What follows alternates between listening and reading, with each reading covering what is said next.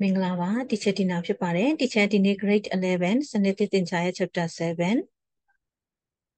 exercise 8.2. Now circle a pilot 20 pare, exercise 7.2, no 7.2 20 rapshite. 7.2 မှာ number 4 ရောက်သွားပြီပေါ့နော် number 4 ရောက်သွားပြီမိခွန်းလေးကြည့်ရအောင် ABC is a triangle တဲ့ ABC ဟာ triangle တစ်ခုဖြစ်တယ်တဲ့နော် triangle တစ်ခုဖြစ်တယ်in which AB equal to AC တဲ့ဒါဆိုဒီချက်တို့မှာ triangle လေးတစ်ခုရှိမယ်လို့မြင်လိုက်နော် triangle တစ်ခုရှိမယ်အဲ့ဒီ triangle ဒီဘာဖြစ်ရမလဲ AB C ဖြစ်မယ်ပြီးရင် AB နဲ့ AC နဲ့ညီတယ်တဲ့နော်ဒီလိုလေးရှိ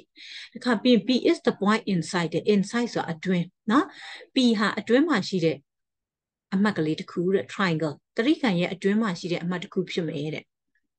ဆိုတော့တရိကန်ရဲ့အတွင်းမှာဒီလို P အမှတ်ကလေးတစ်ခုရှိတယ်နော်ဆက်ကြည့် angle PAB တဲ့ PAB ဒါဆိုတော့ P နဲ့ဘာလုပ်ရမလဲဒီလိုဆက်မှာပေါ့နော် PAB ဆိုတော့ဒီတောင်းလေးနော် angle PAB angle PBC PBC ဒါဆို P နဲ့ B နဲ့ကိုလည်းဘာလုပ်ပေးဆက်ပေးဆိုတော့ PBC ဆိုတော့ဒီတောင်းလေးနော်အဲ့နှစ်ခုပါဖြစ်လဲညီတယ်တဲ့ဒါပေးချက်နော်တခါဆက်ကြည့်မယ် Q is the point on BP Q ဟာတဲ့အမှတ်တစ်ခု is a point on BP တဲ့ BP produce ဆက်ဆွဲမယ်ဆိုတော့ BP မြင်းလေးကိုဘာလုပ်လိုက်ဆက်ဆွဲလိုက်တဲ့နော်ဆက်ဆွဲဆိုအဆုံးထိမဆွဲသေးနဲ့ကြည့်အောင် AQ equal to AB တဲ့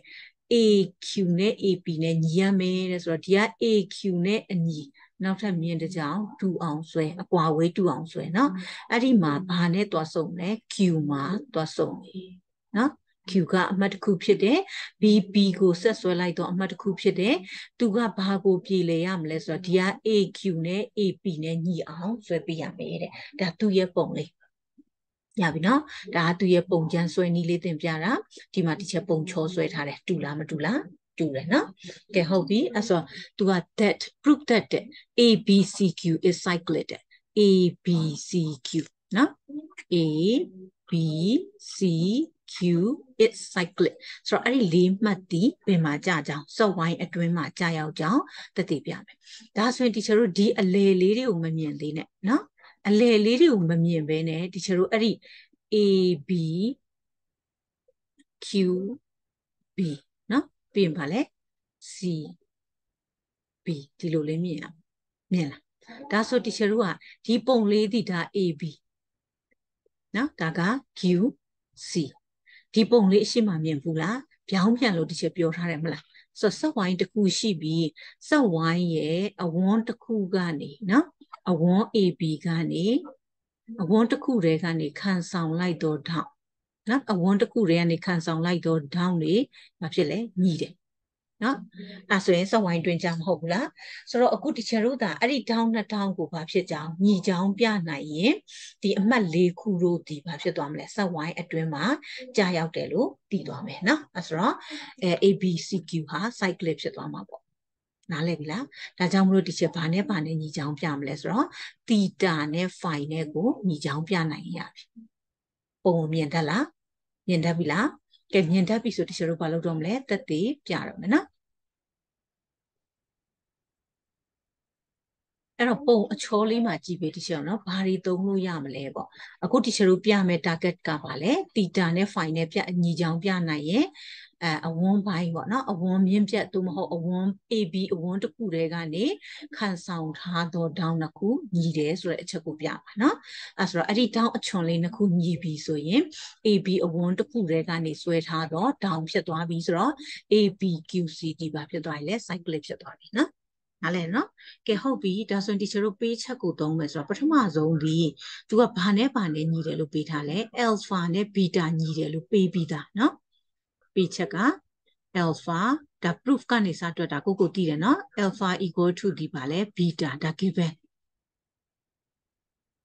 နော်ဒါသူ့ရဲ့ပေးချက်အဲ့ဆိုတော့တီချာထပ်ပြောမယ်ဒါလေးနော်ဒီတာဆိုတော့ triangle အကြီးလေးကြည့်ပြီတီချာ triangle အကြီးဆိုဒီ triangle လေးနော် ABC ဆိုတော့ in triangle ABC မှာပေါ့ in triangle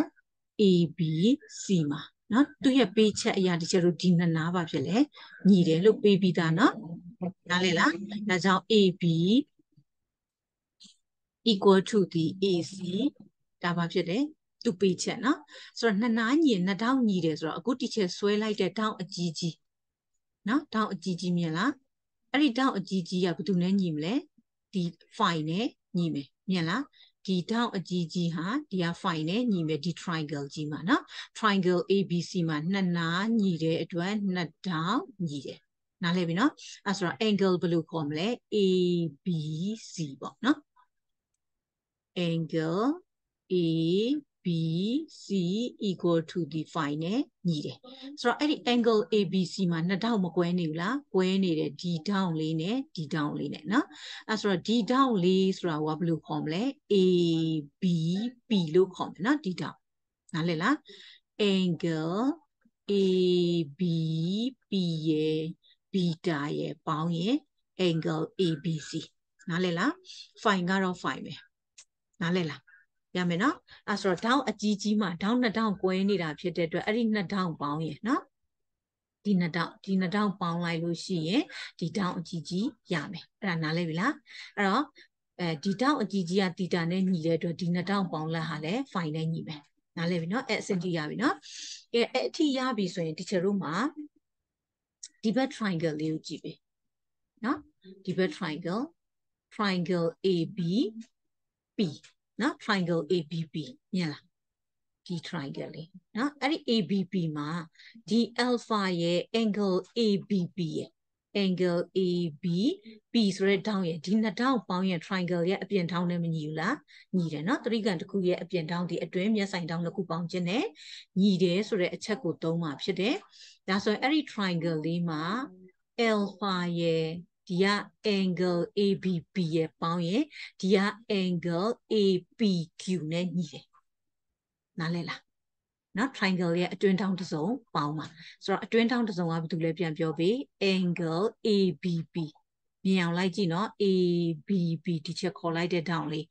မြင်အောင်ပုံမှန်လိုက်ကြည့်သူနဲ့ alpha နဲ့ပေါင်းရင်အပြင်ထောင်ဖြစ်တဲ့ angle APQ နဲ့ညီတယ်ရလားရပြီဆိုရင်တီချာတို့ဒီမှာကြည့်အောင်တီချာတို့ဒီနေရာလေးမှာဘီတာနေရာမှာဘယ်သူ့ကိုလာထည့်လို့ရလဲဘီတာဟာ alpha နဲ့ညီတဲ့အတွက် angle AB P plus ဘီတာနေရာမှာပါတဲ့ alpha ထည့်နော် equal to the phi နော်ဒါတစ်ချက်ဒါ equation 1လေးပေါ့ဒါ equation 2လေးဆိုပါစို့နော်ဒါဆိုဒီမှာ angle ABP plus alpha ဆိုတဲ့နှစ်ခုတွေ့လားangle ABP plus alpha angle ABP plus alpha ဒီနှစ်ခုစလုံးနဲ့ညီတဲ့အတွက်ဒီချတို့ဘာနဲ့ညီသွားပြီလဲ phi ဟာ angle APQ နဲ့ညီသွားပြီနားလည်ပြီနော်1နဲ့2အရာနော်1နဲ့2အရာ left hand side နှစ်ခုညီတဲ့အတွက်ဒီက right hand side နှစ်ခုညီသွားတယ်ရပြီနော်အဲ့ဆိုတော့နောက်ထပ်ပေးချက်တစ်ခုထပ်ကြည့်ပါမယ်ပေးချက်မှာဒီချက်တို့ကဒီက AP ဟာ AQ နဲ့ညီတယ်နော် sinks ပေါ့ AB equal to the AQ နဲ့ညီတယ်အဲ့ဆိုရင်ဒီ triangle မှာအဲ့ဒီနှစ်နားညီနှစ်ထောင်မညီဘူးလားညီတဲ့အတွက်ဒီက angle APQ ရဲ့ဘယ်သူရဲ့ညီမလဲသီတာရဲ့ညီမယ်နော်ဆိုတော့ angle APQ equal to theta နှစ်နားညီလို့နှစ်ထောင်ညီရပြီနော်ဒါဆိုရင် angle APQ ဟာသီတာနဲ့လည်းညီတယ် phi နဲ့လည်းညီတယ်ဆိုတဲ့အတွက် therefore teacher တို့ဒီဘယ်သူနဲ့ညီသွားမလဲ phi ဟာသီတာနဲ့ညီသွားမယ်နော် phi နဲ့ teacher တို့ရဲ့သီတာနဲ့ညီသွားတာဖြစ်တဲ့အတွက်ဒီအချွန်ထောက်လေးနှစ်ခုညီသွားတဲ့အတွက် teacher တို့ရဲ့ပုံလေးဒီဘာပုံဖြစ်သွားပြီလဲ cyclic ဖြစ်သွားပြီရပြီနော်အဲ့တော့ ABCQ is cyclicရမလားကဲနောက်တစ်ခုဆက်ကြည့်ပေးပါအောင် number 5 လေး two circle intersect နော် circle နှစ်ခုဟာ intersect ဖြတ်သွားတယ်တဲ့ A and B ဒါဆိုရင် A အမှတ်နဲ့ B အမှတ်မှာစောက်ဝိုင်းနှစ်ခုတို့ဒီပါဖြစ်မလဲဖြတ်မယ်ဒါဆိုဒီချက်ပုံချမ်းလေးအရင်ဆွဲပြီးမယ်နော်ပုံချောကဆွဲပြီးသားဖြစ်တယ်အဲ့တော့ circle နှစ်ခုဖြတ်နေမယ်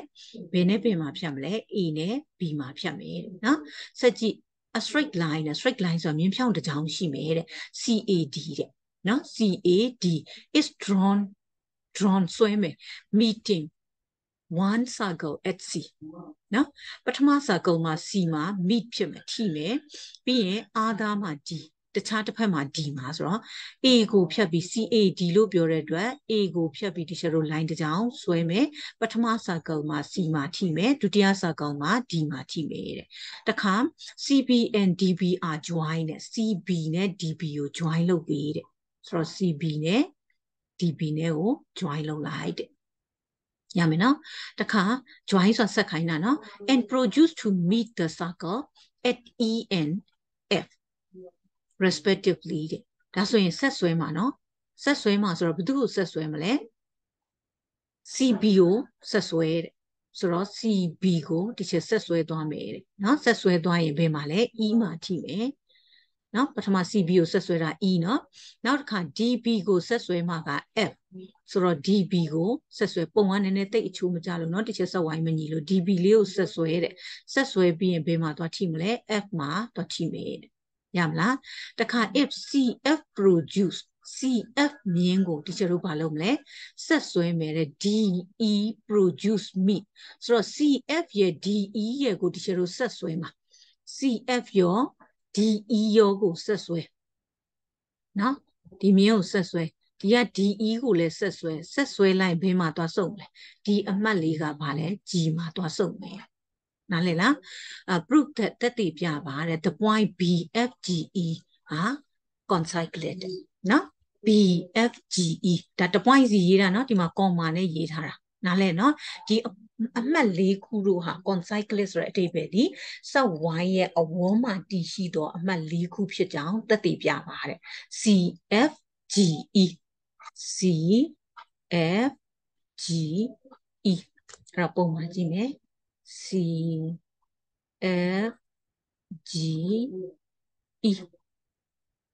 ရပြီလားနော်အဲ့ဒီပုံလေးဒီဘာဖြစ်ကြောင်းလဲအဲ့ဒီအပတ်လေးခုတို့ဒီစက်ဝိုင်းတစ်ခုတည်းပေါ်မှာကြာရောက်ကြအောင်ပေါ့နော်စက်ဝိုင်းရဲ့အဝန်းပေါ်မှာကြာရောက်ကြအောင်တက်တည်ပြပါလေစီမဟုတ်ဘူးဝိုင်းတာမှာနေ BFGE BFGE ဆိုစတုကန်ပုံနော်အဲ့ဒီစတုကန်မှာ alpha နဲ့ beta မျက်နှာချင်းဆိုင်တောင်းတစုံပေါင်းလက်180ဖြစ်ကြောင်းပြနိုင်ရင်အဲ့ဒီအမှတ်၄ခုတို့ဒီစက်ဝိုင်းရဲ့အဝန်းတစ်ခုတည်းပေါ်မှာကြာရောက်မယ်နော်အဲ့ဒါဆိုရင်ဒီပုံကလည်းစက်ဝိုင်းတွင်ကြစတုကန်တစ်ခုဖြစ်သွားမယ်လို့ပြပါရပြီလားကဲအဲ့ဒါဆိုဒီချက်တို့စတွက်တော့မယ်စက်ကြည့်အောင်နော် proof ကနေစတွက်ပါမယ်နော် proof ဆိုတော့ပထမပေးချက်ကိုကြည့်ရအောင်ပုံလေးတွေမှာကလေးတို့မြင်အောင်လိုက်ကြည့်ပြီနော်ဒီချက်ပုံကိုဆိုတော့ဒီချက်အမှတ်လေးတွေဟိုအနီနဲ့လိုက်တာပါမယ်လိုက်ကြည့်ပြီနော် C F B A ချဲ့ပြမယ်ဒါလေးနော်အဲ့ဒါလေးဒီဘာပုံလဲစက်ဝိုင်းတွင်ကြစတုကန်နားလဲနော် AC CF FB AB နော်အနာလေးနာရှိတယ်စက်ဝိုင်းတွင်ကြစတုကန်တစ်ခုဖြစ်တယ်ဒါဆိုဒီချက်အဲ့ဒါလေးကိုအရင်ရေးပါမယ်နာမည်က ACFB ကြိုက်တယ်လို့ခေါ်လို့ရနော်ဘယ်ဘက်ကစခေါ်ရနော် ABFC လည်းရတယ် ACFB လည်းရတယ်နော်မြင်လားအဲ့ဆိုဒီချက်ရေးမယ် A B F C is ဗါလဲလေ cyclic နော်စက်ဝိုင်းတွင်ကြစတုကန်တစ်ခုဖြစ်တယ်ဒါဆိုစက်ဝိုင်းတွင်ကြစတုကန်တစ်ခုရဲ့ဂုဏ်သတ္တိကိုသုံးပါပါနော်ဂုဏ်သတ္တိအရာတီချာတို့ရဲ့ဒီတီတာထောင့်လေးဒီစက်ဝိုင်းရဲ့အတွင်းမှာရှိတဲ့ထောင့်နော်အဲ့ဒီအတွင်းမှာရှိတဲ့ထောင့်ဒီဆိုတော့ဒီကအပြင် alpha နဲ့ကြည့် alpha ဟာအပြင်ထောင့်နော် alpha ကဘာလဲအပြင်ထောင့်စတုကန်တစ်ခုရဲ့အနားတစ်ဖက် CF ကိုဆက်ဆွဲထားတာနော်အနားတစ်ဖက်ကိုဆက်ဆွဲတော့မြင်အပြင်ထောင့်ဒီနော်အပြင်ထောင့်ဒီအတွင်းမျက်ဆိုင်ထောင့်နဲ့ညီသည်နားလဲလားဒါကြောင့်မလို့တီချာဒီတီတာကဘယ်သူနဲ့ညီမလဲ alpha နဲ့ညီမယ်နားလဲရလားအဲ့ဆိုတော့ alpha equal to theta ဒါတစ်ချက်နောက်ထပ် cyclic တစ်ခုကိုကြည့်ပေးတစ်ချက်စက်ဝိုင်းတွင်ကြစတုကန်နောက်တစ်ခုမြင်လားဘယ်ဟာလေးလဲဒါလေးနော်ဒါလေးကစက်ဝိုင်းတွင်ကြစတုကန် ADEB မြင်အောင်လိုက်ကြည့်နော် ADEB is cyclic ဒါဆိုသူ့မှာလည်းအတူတူပဲဂါမာဟာဘီတာနဲ့ညီတယ်။ဘာကြောင့်လဲ။နားတစ်ဖက်ကိုဆက်ဆွဲထားသောမြင်းချောင်းဖြစ်သောဘီတာဆိုတဲ့အပြင်တောင်းဒီအတွင်းမြင်းဆိုင်တောင်းနဲ့ညီသည်နော်။အဲဆိုတော့ဘီတာ equal to the gamma ရပြီနော်။တစ်ခါနောက်တစ်ခုဆက်ကြည့်ပါမယ်။နောက်တစ်ခုဆက်ကြည့်မယ်ဆိုတော့ teacher ရဲ့ CAD ဆိုတာပါလဲ straight line တစ်ခုဖြစ်တယ်နော်။ CADA straight lineမြင်းဖြောင်းတစ်ကြောင်းမြင်းဖြောင်းတစ်ကြောင်းပေါ်မှာရှိသောဒီထောင့်ဒါဘယ်လောက်လဲ180အဲ့ဒီ180မှာ2000ရှိနေတာဘယ်သူနဲ့လဲ theta plus gamma equal to the 180 degree နားလည်နော်အဲ့ဆိုတော့ theta နေရာမှာဒီချက် alpha ထည့်မယ်ဘာလို့လဲဒီအပေါ်မှာညီတယ်လို့ပြောပြီးသား beta နဲ့ gamma နေရာမှာ beta ထည့်မယ် beta နဲ့ gamma နဲ့ညီတယ်နော် equal to 180ပုံမှန်ကြည့်အဲဆိုရင် alpha plus beta ဒီ180ဖြစ်သွားပြီနားလည်လား alpha နဲ့ beta နဲ့ပေါင်းတာဘယ်လောက်ဖြစ်သွားပြီ180ဖြစ်သွားပြီဒါဆိုရင် तू ကဒါမျက်နှာချင်းဆိုင်ဒေါင်းတစ်စုံဖြစ်သွားအောင်လားဒါကြောင့်မျက်နှာချင်းဆိုင်ဒေါင်းတစ်စုံပေါင်းတာ180ဖြစ်သွားတဲ့အတွက်ဒီပုံလေးဒီဘာပုံဖြစ်သွားလဲ sub y တွင်ကြား student ဖြစ်သွားပြီဒါကြောင့်မလို့